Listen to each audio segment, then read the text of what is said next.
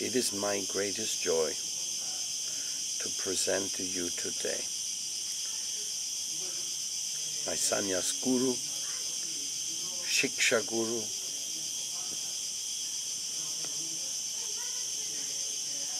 yeah, that's enough, because Guru means everything. Master, friend, well-wisher, extraordinary figure in one's life. Because many people don't know what it means, a guru, because they don't have one, or they didn't want to have one yet. They have not come to the conclusion that they need one, so they say guru is a fashion word. So it's not what I'm trying to say. Srila Sridhar Maharaj actually came into my life after I already was initiated by Srila A.C. Bhaktivedanta Swami Prabhupada, who had left the world in 1977, and I met Srila Sridhar Maharaj first in 1981. So, in a sense, I already knew what I had to do. My spiritual master had already given me so many instructions, but there was something missing. How to live without him, how to continue the mission, how to continue spiritual life without the guidance of such a wonderful person as your guru, who is the all-in-all for you and has given everything to you. You see, when my spiritual master left the world, I was just 6 years in his mission. Means I was just a kid, just a young kid with very little training, even though the training had been beautiful. And I'm eternally grateful for it. Anyhow, the difficulties came. Specifically, the difficulties came because his movement wasn't managed very maturely. Actually, some strange ideas appeared.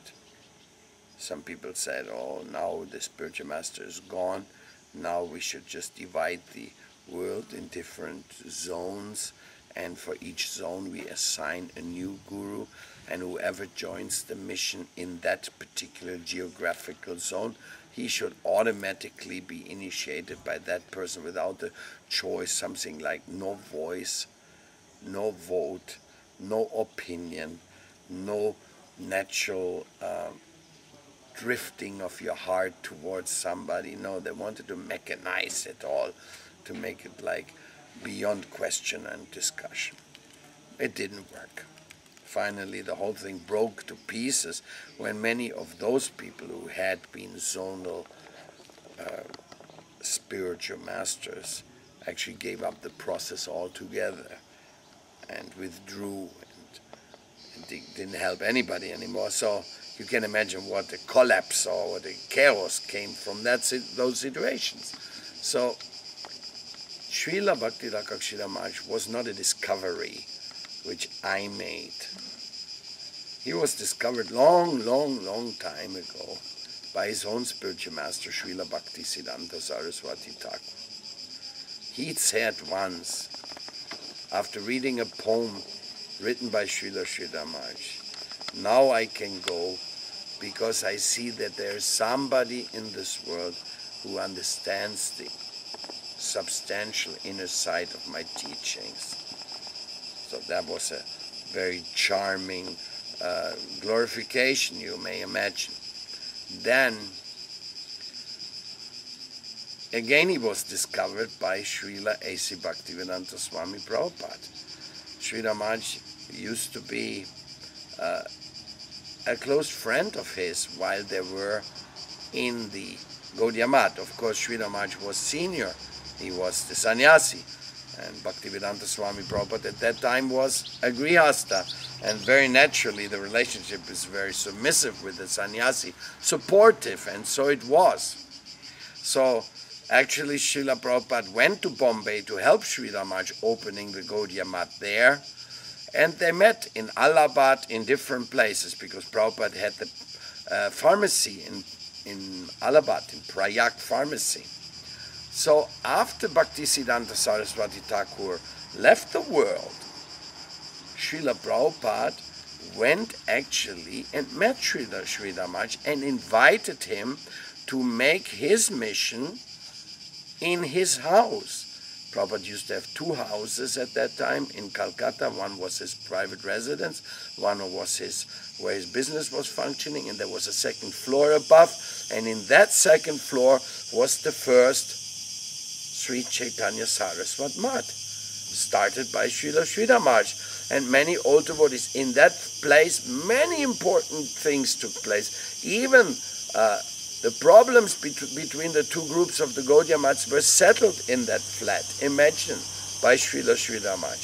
Srila Prabhupada talks about that time. He says, I used to work up till 3 o'clock, then I close my business and go up to be with Srila Sridhar Maharaj, and we talk about the Bhagavad Gita and many other important things. And then at the evening we go out for preaching, canvassing, and playing Prabhupada used to play the Mridanga. Sometimes he would make the announcements. And you see, Srila Sridhar Maharaj was very, very beloved by all his godbrothers. And so in Prabhupada's house, people used to come in and out there. The whole Gaudiya Math practically, the Assalange, the most important members, the sannyasis, acharyas, they all came in there. So in this way, Srila Sridhar Maharaj had a very important function. Srila Prabhupada also said that he wanted to make Srila Sridhar Maharaj the acharya of his own mission. But Srila Sridhar Maharaj said, no, this is your service, you have to do that. So there was again and again encounters, and again intimate exchanges. In one letter, Srila Prabhupada wrote to one devotee when he sent him to the ashram of Srila Sridhar Maharaj, he said, you know, you should go and learn from Srila Sridhar Maharaj. He's even my Shiksha Guru. What to speak of the benefit you get from his association. He also sent his devotees to go to this ashram of Saraswat Gaudiya Math, Chaitanya Saraswat Math. He sent his devotees, said, to learn how to make Vyasa Puja, because the devotees, Prabhupada's disciples, they didn't know what to do and how to do that. So, very, very intimate relationships were always there. Of course, then Prabhupada, when he went to the West and he started distributing wholesale spirituality and bringing so many people to India, still meetings went on.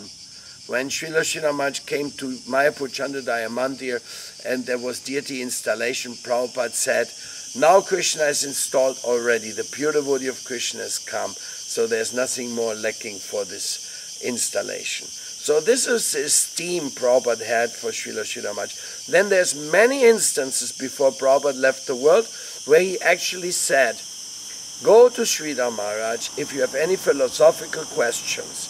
He told to Pradyumna Prabhu, his Sanskrit editor, only Sridhar Maharaj can help you further to continue the translation of the Srimad Bhagavatam and to look after it, that it's well done. So in this way, there's many. Tripurari Maharaj was another acharya in sannyasa in Prabhupada's time even, who was told, yes, go and listen to Sridhar Maharaj when you have any doubts. So it was given. And after Prabhupada left, all his disciples, leading disciples, actually went to Srila Sridhar Maharaj.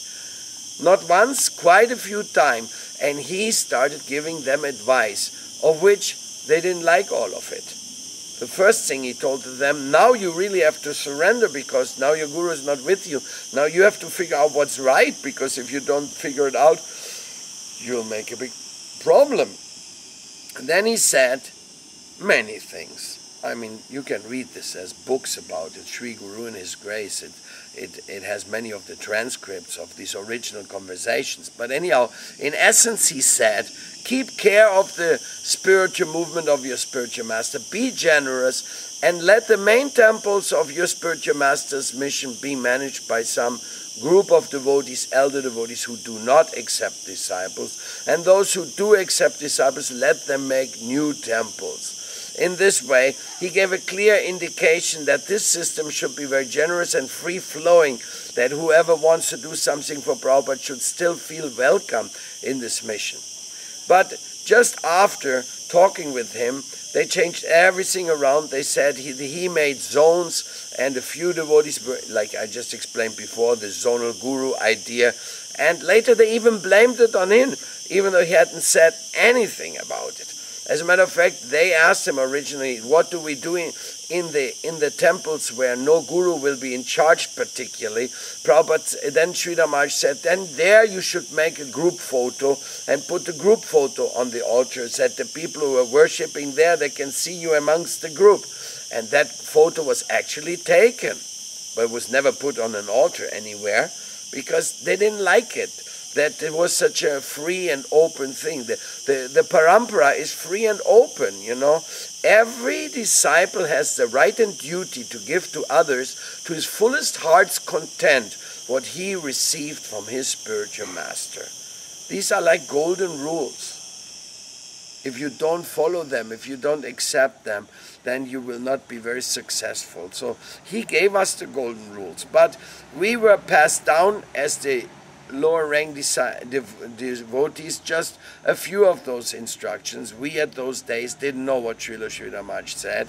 And only when we got very fed up with the misgiven situations, then we started investigating, and we heard some devotees had gone to Srila Maharaj with their misgivings and had been given some relief, had been given some help.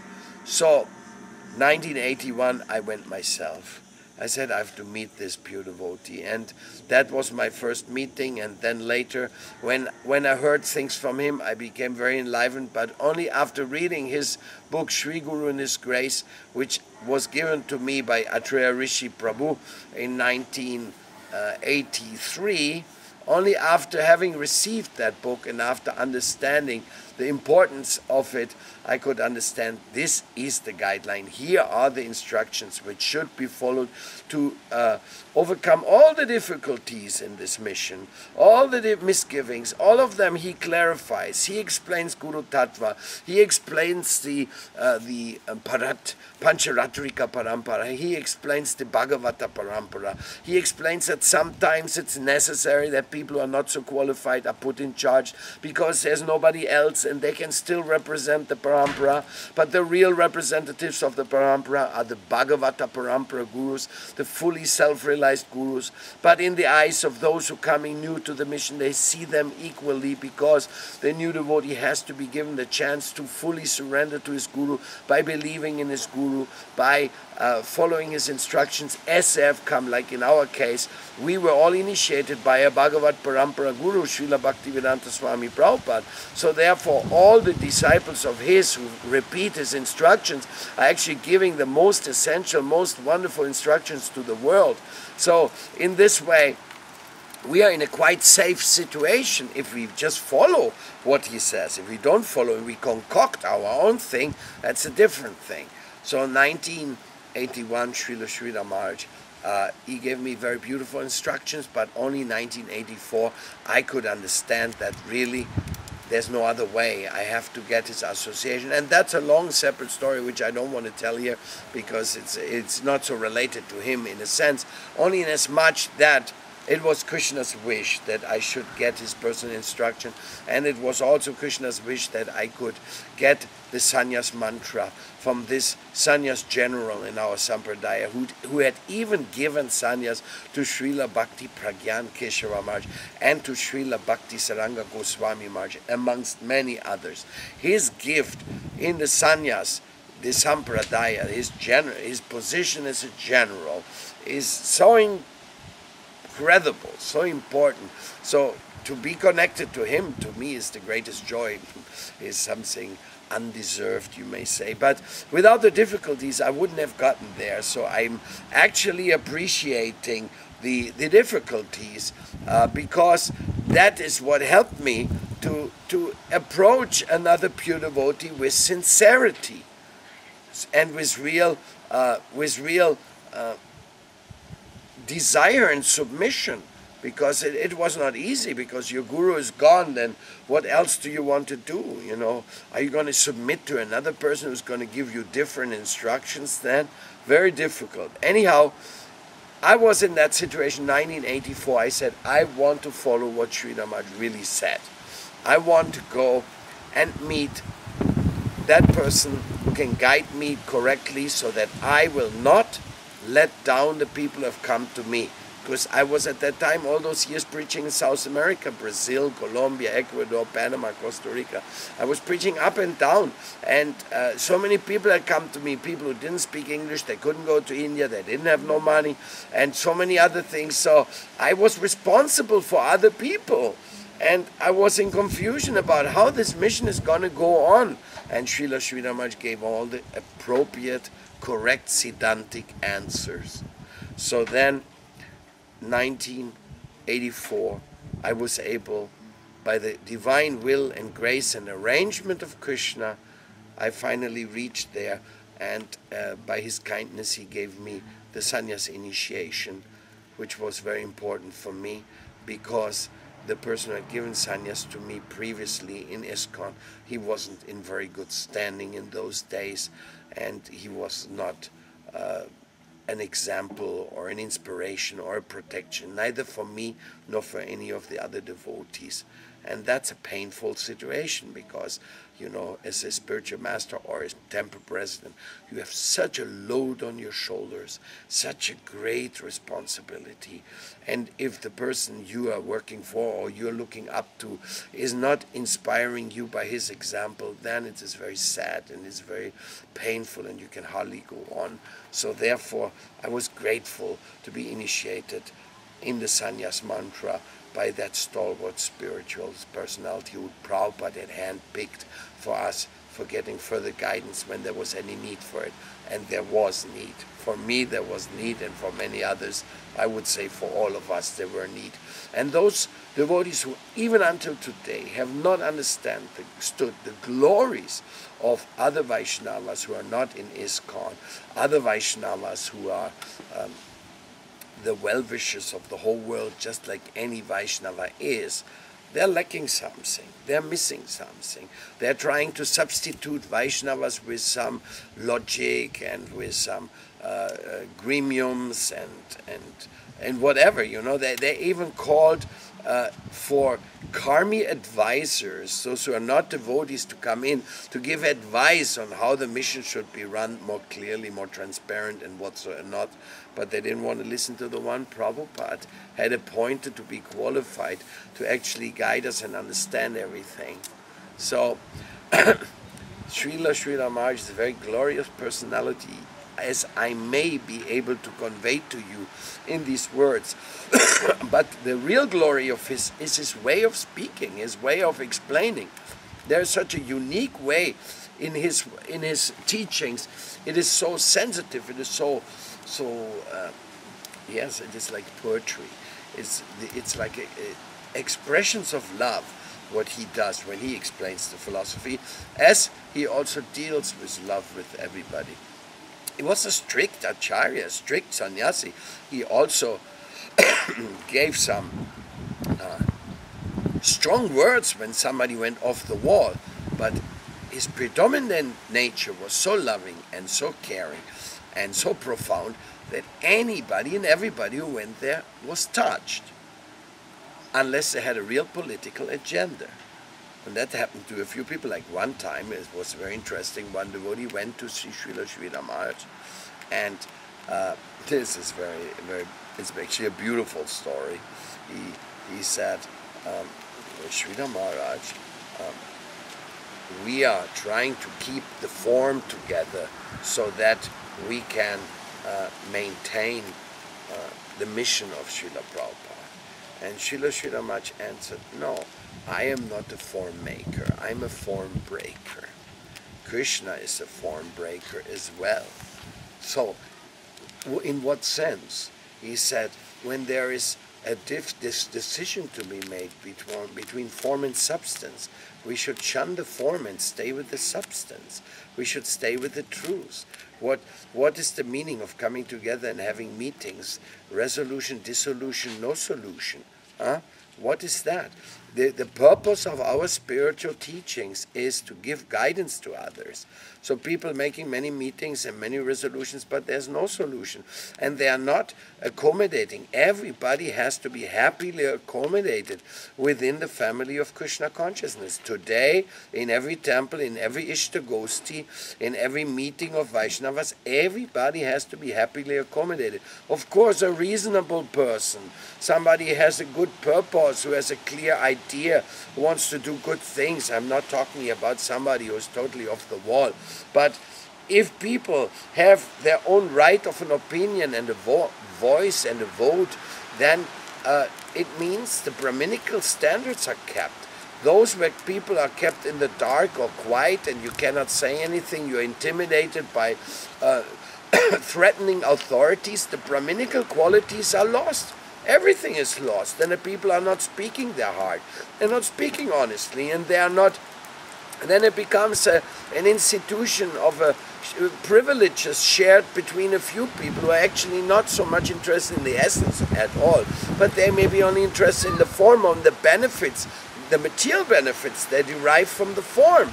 And then they will defend the forms, and they become inimical of the substance. They go against the essence. They will preach against the essence. They will create such clouds in the sky like, oh, all of you have gone against Srila Prabhupada. All of you have given up Prabhupada because you're not submissive to us. So Srila Sridhar said, dollars, diplomacy, and despotism. That is what keeps people in this material world. And spiritual life is dedication, divinity, and devotion. That is what is our life. So if we have, like he said, it was funny, 3Ds versus 3Ds.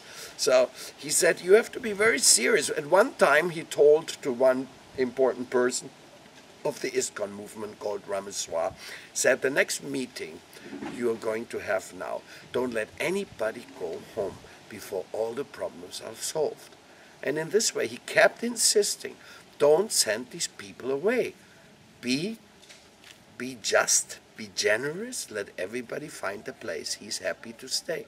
Prabhupada, Sridhar Maharaj, every Acharya wants everybody to be happy. Not only the members of his own mission, also the members of other missions. You see, Srila Sridhar Maharaj, he had meetings every year, one day after Gopurnima. All the senior Gaudiya Math sannyasis who had started their own missions had a meeting in Chaitanya Saraswat Math called Vishwa Vaishnav Raj Sabha. It was held in the temple of Srila Sridhar Maharaj. So even he had always this idea, yes, now we are many missions, but we still have to contribute and appreciate each other and help each other. As a matter of fact, he gave sannyas to so many of the disciples of his godbrothers after they had passed on to encourage everybody and not telling them, now you come and work in my mission. No, now you go back and you work in your mission. Just like Srila Bhakti Pramod Puri Maharaj, because he was one of the senior most disciples of Bhaktisiddhanta Saraswati Thakur present on the planet, he gave like sannyas to 100 devotees. But he all sent them to their different missions or to start their own missions. It was like his spiritual help, his love. And this is the mission of Lord Chaitanya. It's the idea of helping others. And Sridhar Maharaj was in that, including his books, he said, no, I don't want anybody to have copyrights on my writings. He said, I want them to go out, that everybody can read them and benefit by these instructions. A Vaishnava, a devotee is not interested in zonal, in any kind of claim of rights over other people or anything. They are so generous, they give their own life for the sake of others. What to speak of giving their gifts, their paintings, their writings, their speeches or so. So in this way, yes, they have the real mood of Lord Chaitanya, Lord Nityananda. Otherwise, the family of Lord Chaitanya or Lord Nityananda, they could have started a franchise of whoever in the world wants to chant this Maha Mantra, they must pay some royalties or something, you know, because he started to bring it, or any silly idea like this. But that's not the mission of Lord Chaitanya and not of our acharyas. They want to bless the entire planet. They wanted to give the real love, the divine love. So Srila Sridhar Maharaj was an outstanding soul amongst the followers of Srila Bhaktisiddhanta Saraswati Thakur. Highly loved and highly appreciated by his seniors, his his colleagues, and by the juniors of all sides. Whoever didn't get to appreciate him just had a misunderstanding or was misinformed. Just like the poor devotees in Iskcon who were told, Sridhar Maharaj is a form breaker, he wants to break the form Prabhupada constructed. But he just said he wanted to break the illusion that people are not allowed to think for themselves and not allowed to talk their opinion or anything like that. Srila Sridhar Maharaj said, Krishna says, Sarva Dharma Parityajya Mamikam Saranam Vraja. He says, I give the Dharma, Yada Yada Hi Dharma Syaglanir Bhavati Bharata, but then he says, give up all Dharma and just surrender unto me. So Krishna makes the form and then he breaks the form. You know, the spirit, you have to understand the higher spirit of pure devotees talk. This is very beautiful and very high. So Sridhar Maharaj was in that spirit completely enlivened to help. And that's what he did. He helped us. He gave us that light we needed at that moment. And after I took sannyas from him, I went to speak to him. I said, now you're also my guru. Not only my Shiksha guru, you're also my sannyas guru. Please tell me, what shall I do? And he raised his voice and says, why do you ask this to me? You already know what to do. Bhaktivedanta Swami Prabhupada has told you what to do. Now you just do it. And then I was shy and so happy in my heart because all my fears of anything, of having to move a little bit away from Prabhupada's teachings was completely driven away. But then I asked him, but I also like to do something personally for you. Then he said, yes, if you get any money, print books of the Vaishnava Acharyas. That's what he said, and that's why we just printed Chaitanya Charitamrita in poetic form, in Spanish version. We printed all the books of Srila Sridhar Maharaj, the confidential science of Bhakti Yoga. And we are going on in different languages to try to spread his message of love. And he said, or you can also help me with the puja of my deities here in Navadvip. So in this way, completely, Srila Prabhupada, Srila Sridhar Maharaj, they are transparent guides of the highest quality. In any duality or any minimization of them is of offensive character. If somebody thinks the disciples of Bhaktisiddhanta Saraswati Thakur are not the well-wisher of the whole world, this is an offense. They're very great, and we have to learn to love the devotees in our mission and beyond our mission. This is very necessary. And that's also one of the reasons why the World Vaishnava Association was created and it's great need for it to expand its influence in the world, because it will be very helpful. There is no other idea like this, and the idea comes from Jiva Goswami. And so Srila Sridhar Maharaj was there. He would have been the first president, but it just happened to be so that Srila Bhakti Pramod Puri Maharaj was the first president. Of course, Sridhar Maharaj was before in those meetings. So, in other words, the glories of his and his contribution, his books and his publications, his poems, the temples he opened, all this is just wonderful. But Srila Sridhar Maharaj was, in his own words, always a back-pushing person. He said, I cherish more to sit with a few elevated thinkers in a room and start diving deep into the meaning of the shlokas of Krishna's teachings.